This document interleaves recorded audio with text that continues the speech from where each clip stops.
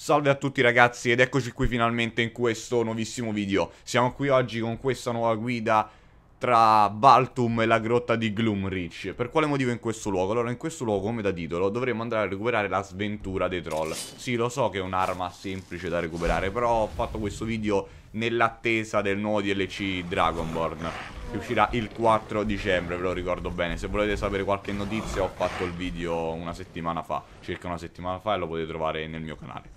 Allora, come recuperare quest'arma? È semplicissimo. Come ho detto, dovete andare tra Baltum e la grotta di Gloomreach. Qui ci saranno due troll che difenderanno questa piccola caverna, questa piccola entrata. Qui ci sarà un cadavere con addosso quest'arma che a noi interessa, Sventura dei troll. Cosa fa? Come state vedendo, brucerà il troll infliggendogli 15 punti di danno. Sì, perché come molti di voi sanno, il troll è debole contro il fuoco, contro qualsiasi o arma o incantesimo che abbia come elemento il fuoco. Quindi mi raccomando, tenetelo in testa questo fattore. I troll sono deboli al fuoco ed ecco perché quest'arma è efficace.